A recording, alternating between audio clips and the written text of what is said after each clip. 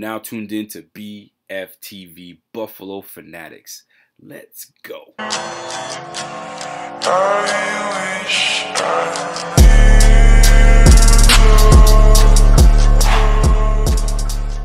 Ladies and gentlemen, it's your boy Rico, back at it again, ready to hit you with some news around the league, but specifically in the AFC East. Let's take a break from talking quarterbacks. Let's take a break from this, that, and the third. Let's talk about what the hell is your neighbor doing.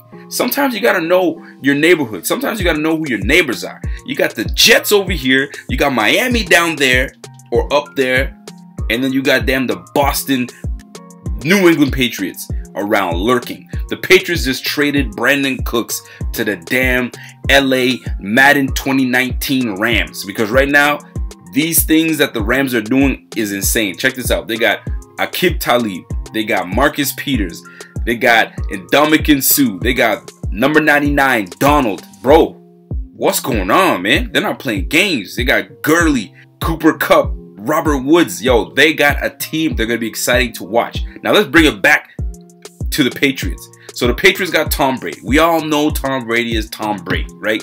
The Patriots don't go nowhere without Tom Brady. Now here's the deal. They've lost some players. They've gained some players. They lost defensive coordinator Matt Patricia to the Lions. They lost Brandon Cooks. They're potentially maybe about to lose Gronkowski, because they might be pairing those 2 first-round picks that they now have with Gronkowski to move up and find a trade partner up in the top 10. You know they're trying to get a quarterback because Kobe Brissett, which has gone to the Colts, they traded him. They got rid of Jimmy G. Brian Hoyer ain't going to do anything to you. So at the end of the day, they see what's going on. And who knows what the hell's going on with Bill Belichick? Is he trying to sabotage before he leaves? Who the hell knows? The more drama and nonsense going down in Patriots land, the better it is for the AFC East Bills, so we can take over this bitch and keep it moving. So there's a lot of things going down with the Patriots. So are they on the rise? Would you call them on the rise? Are they on the decline? Is this the time where we pounce on the Patriots? You just never know. But the Patriots always keep doing things to keep them relevant, and it's annoying as hell. Because right now, you get a first-round pick for Brandon Cooks, which would not even have a first-round grade this year in the draft. Just my opinion. So you get a first round. I don't know how these guys keep doing it. It's annoying, and they need to knock it off. I'm getting sick and tired of these damn Patriots. Just go away. Go away. You've had your time, man. 17 years of just running shit. Just go the hell away so we can now start taking over. But anyway, that's the Patriots. Who knows how they're going to do this year? I mean, they could really decline. They can really go up. They lost Malcolm Butler. Now they got Stephon Gilmore. Stephon Burt Toast Gilmore. However, I got to say he had a really good game in the Super Bowl. So I got to give him props to that. But anyway, those are the Patriots. Are they on the rise? Are they on the decline? Do you still hate them as much as I do? Because I can't stand anything to do with the Patriots. And I hope they go down to 0-16. Wishful thinking. On to the Jets, Jets, bums, Jets. I can't even call them bums anymore, man. They're silently making moves. You got 2 young safeties. You got a nice defensive line, a decent defensive line that could put some pressure on the quarterback. They just signed Teddy Bridgewater. You got McCown back that made some noise last year. You got a star in the making in Robbie Anderson. You know what I'm saying? They brought in Thomas Rawls, mini beast mode. You know what I'm saying? You got Bilal Powell. Yo, they just brought in Bucky Hodges. They brought in Clive Walford from the Raiders. They're silently making moves. And on top of that, they jumped from the 6th to the 3rd pick. You know they're grabbing a quarterback. Yo, are we to be concerned about the Jets? You know what I'm saying? I, for one, am never really concerned about the Jets. Although they play us tough every time, I just feel that we are the better team, right? But I mean, shoot. They bring it every year to us. So it's one of those things where we can't sleep on them Jets, man. Them Jets are making noise, and especially with that 3rd round pick, they pick up, I don't know, a Baker Mayfield, a Josh Allen, Josh Rosen, Sam Darnold. Yo, who knows what can happen? That's why we got to make some moves and try to jump ahead of the Jets so we now can dictate what we plan to do. But anyway, that's another story for another time. Now let's move on down south to the Miami Dolphins. So they lose Jarvis Landry, gone to the Browns with Tyrod Taylor, right? So that's going to be an interesting thing to see over there in the first place. Mike Pouncey, gone. Ndamukong Suh, gone. So that's music to our ears, because silently Jarvis has been killing us for a long time, man. This guy's killing us in the slot. Ended our safety's young career, a promising career, with a little cheap shot. I mean, it is what it is. But the Miami Dolphins are one of those teams where I never stress about them. I really don't. I worry more about the Jets than I do about the Dolphins, because I just feel we just happen to have the Dolphins number. That's just how I feel. I don't know why, but I do. The Dolphins ain't shit to me. I'm just saying. But anyway, but you got to respect them. You got to respect them. So Tannehill's coming back. They just brought in Frank Gore, the potential Hall of Famer. I think he's going to be a Hall of Famer in Frank Gore. 35 years of age, but the boy can still play. 36, 35 carries last game against us.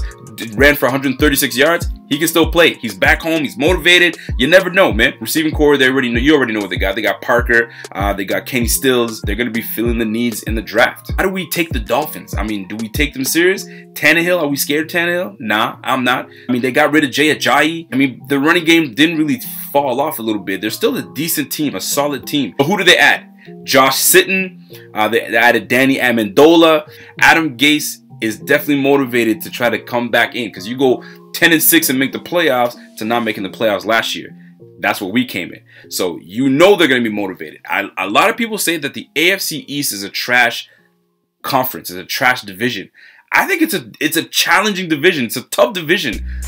Maybe it's the AFC East bias that we have. It's just that we're all chasing one team in the Patriots, but we got the little guys like us, the Dolphins, Jets, and Bills, always battling with each other, right? So I mean, it is what it is. So should we worry? Yes, of course. We've got to worry about every team. But am I ever really scared of the Dolphins? Hell no. We squish the fish whenever we go to Miami or when they come to Buffalo. That's just what it is. Dolphins fans, get over it. We own you. I mean, listen, good luck to the Dolphins. I think you guys are going to be bottom of the league again, because it's our turn. We got to make things happen.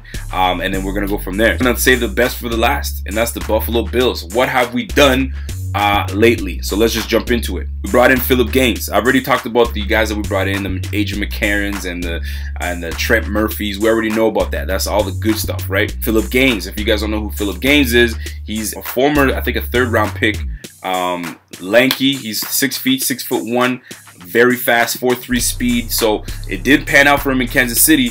But sometimes a different situation, a different setting can do it for you. And we need length. Lord knows we need length. So welcome to the squad, Philip Gaines. We hope to see big things out of you. And moving on, we brought back Kalen Clay, second stint. I don't know what the hell. Yo, let's put it this way, man. We need speed, and Kalen Clay brings the speed. We just need to get a quarterback that knows what speed is, and we can attack it and take advantage of it. Because right now we have a whole bunch of possession receivers on this receiving squad. Kelvin Benjamin, Zay Jones, Deontay Thompson, we lost. So, I mean, Andre Holmes can run, but I mean, shoot, he's not your burner. You know what I'm saying? So we need someone that's going to come in and take the top off the defense. We just haven't had that since Marquise Goodwin, Lee Evans. You know what I'm saying? So, like, let's keep it real, man. We need some speed. We need to take something off. I'm not going to count TJ Graham, because that boy could not catch a cold if he could. You know what I'm saying? But it is what it is. Surprise cut, Ryan Davis. I did not expect that. I expected Ryan Davis to be part of the squad so we can take care of business. But guess what? They got rid of him. That was a surprising move. So that tells me potentially that we are just fine with who we have in Trent Murphy, Owa, Edition. I'm not even going to bother saying his name because I just need to read it before I can say it. But anyway, y'all know who I'm talking about. The African Warrior. Y'all know what it is. So Trent Murphy, we got Owa, we got Jerry Hughes, we got Shaq Lawson. So we got some guys on the squad. So we got to make things happen. Two interesting signings that we made. We brought in Marshall Newhouse and Russell Bodine, or Bodine, however you want to call it. So Russell Bodine, which is nice, is because he's got starting experience. I mean, he was a 4-year starter with the Bengals. But the problem is, inconsistent. Wasn't really great, didn't pan out. So the Bengals decided to say, you know what, peace out, homie. So we brought him in. He's going to compete with Ryan Gore for that center position. Now, Marshall Newhouse has some experience at the starting position at the right tackle. You know damn well Jordan Mills is not about to come in and try to be our starter once again without having any competition. Not going to happen. So Marshall Newhouse comes in, started for the Raiders last year, and has a lot of experience and is a big boy. So this could be a good thing. You know there's going to be competition at the right tackle. So that being said, this is it. The AFC East is going to be a party because everybody's trying to improve, right? We got the Bills with 2 firsts, 2 seconds, and 2 thirds. We got the Jets that just moved up to the third. You got the Patriots trying to get into the mix. You got the Dolphins doing Dolphins things. What are the Bills gonna do? That's what we gotta find out, because we got holes to fill. And here's my question though. Are we set to make the playoffs again? That's number one. Number two, when you build your team, are you building your team generally for the NFL, or do you build to win in your division? Because if you win your division, you're in the playoffs. I mean, obviously you gotta win other games, but if you top of your division, that means you're doing well enough that you're going to the playoffs. So what I'm trying to find out is, do you build for your division, or do you build exterior for the NFL? Y'all let me know. Drop a line in the comment section. Let me know how you feel about this. Are you a Jets fan? Are you a Patriots fan? Are you a Dolphins fan? How y'all feel? You guys think you guys can match up against us? Let me tell you something. We got a taste of the playoffs, and we trying to go back again, and you ain't gonna get in our way. I'm curious. I'm curious to find out, because we've done a lot of things in the past where we tried to build a bully, right? Try to build the defense and try to stop them on defense, but that didn't work out because we didn't have an offense. So now we're trying to go back the other way, try to build an offense, so somehow we can put some damn points on the board, make ourselves relevant again. If you guys are new to the page, don't be shy. Click that subscription button, click that notification button, and comment below, and click that like button, man. Y'all already know who it is. It's your boy, and I'm gone.